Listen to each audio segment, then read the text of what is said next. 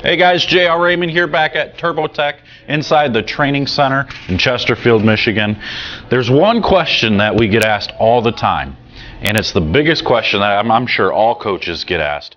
How do we increase rev rate? Stay tuned, we're going to talk about it here in a minute.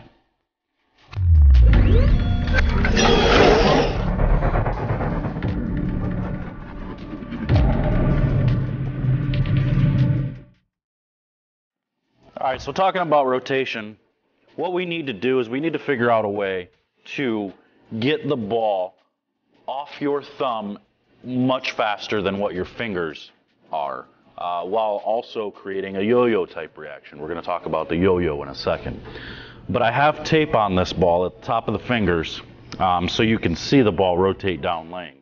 And I'm going to show you an example of what most people do. Okay, and then I'll go back and I'll show you an example of what should happen, and we'll try to slow them down and see if you can see them.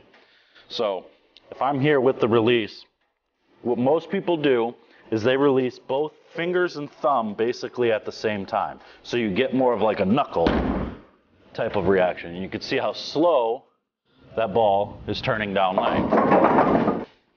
Now what we want to do is we want to try to get our thumb out faster, so well before the fingers come out of the ball, and see how much it rotates. We're not going to use wrist action yet. So thumb, fingers. You see how much faster that one's rotating.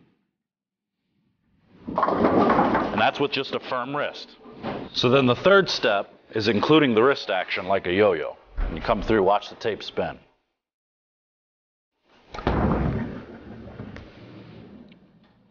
Much faster. Now it's totally up to you how fast you want to do it.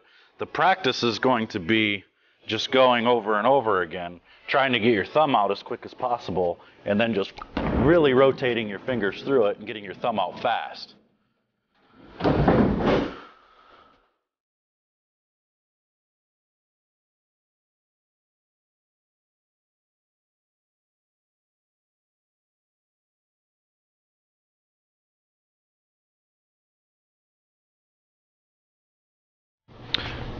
So when we're talking about the yo-yo wrist, we're talking about how your wrist is at the bottom of the swing. A lot of the most powerful guys, they have a cupped release, they have a cupped wrist, and they don't stay that way. They don't get the spin on the ball by staying cupped and coming straight through it and lifting with their fingers. They don't want to do that. In today's game, lifting with your fingers is not a good thing. What you actually want to do is have a cupped release and then uncup your release at the end, breaking through with your thumb already out of the ball and then having your fingers roll through. So it's that yo-yo. So it's like you ever use a yo-yo back in the day. It's one of those things where you go up and down, just like that, cupping to uncupping, cupping to uncupping. So it's rotating through with your fingers all the way around the ball. Okay, so what I would suggest is getting a small basketball like this, maybe even a football, to where you can get your hand and just practice the cupping to uncupping, just doing that over and over again to create that type of ball reaction or that type of ball roll.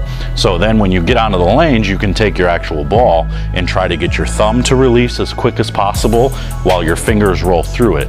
And it's just, once you do it once, you'll completely get it and you'll be like, I got it now. I'll be able to do this forever.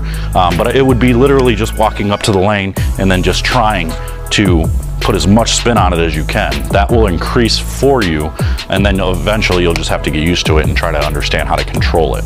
But that is always the one question we get asked the most is, how do I increase rev rate?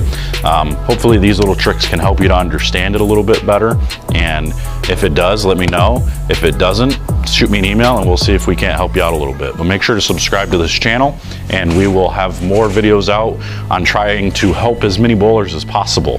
So until next time, guys, thanks for watching, and we'll see you later.